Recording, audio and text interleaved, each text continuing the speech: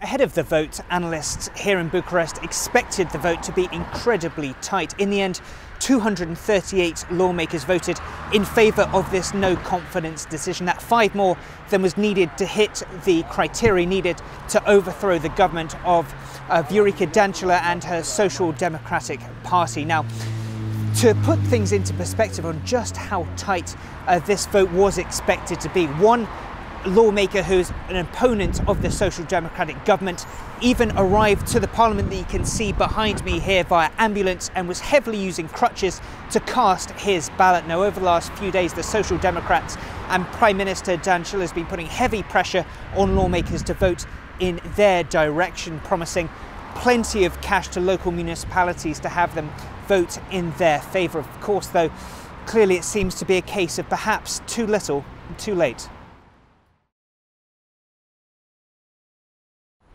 Things really took a turn for the worse for Prime Minister Dancila and the Social Democrats back in May. They suffered heavy losses in European elections, and since then things really went from bad to worse. In August, they lost the support of their junior coalition partners, the Alliance of Liberals and Democratic Party. This was a decision made after huge discrepancies that this coalition had, especially when it came to a decision on who the government would appoint to be the presidential nominee in next month's presidential vote. Now, this all comes despite the fact that the Romanian economy has been performing rather robustly over the last few years. The World Bank estimating that this year the economy will grow by 4.2%. But despite that, the European Union has several huge issues with the government in Romania, largely when it comes to what they see as the erosion of the rule of law, as well as problems that they see as the government not doing enough to tackle systemic corruption.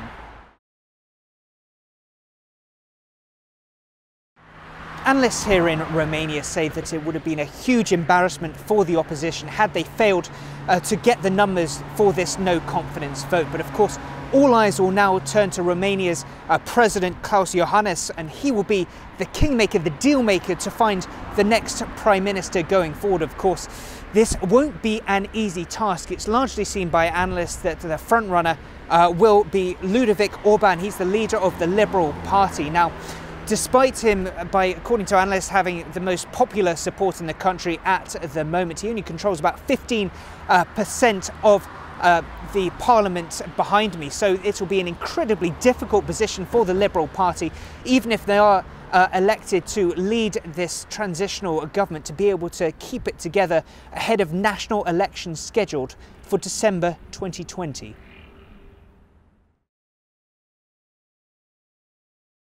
Earlier this year, the European Union threatened to take Romania to court when it comes to what they're seen as a lack of action to stem corruption in the country, as well as their efforts to roll back the rule of law as the European Union saw it. So for the transitional government, it will be a clear priority to try and achieve that, certainly in the eyes of the European Union. Of course, Romania doesn't have access to the Schengen zone at the moment, which means that a lack of access to passport-free travel around the bloc, which of course is a key priority for Romania. But in order to achieve that, the European Union wants to see huge changes when it comes to efforts to clamp down on corruption, as well as to undo some of the policies that they saw that they believed undermined the judicial system in the country. So any new government put in place will certainly be tasked with trying to tackle those two issues if they want to see better relations with Brussels going forward.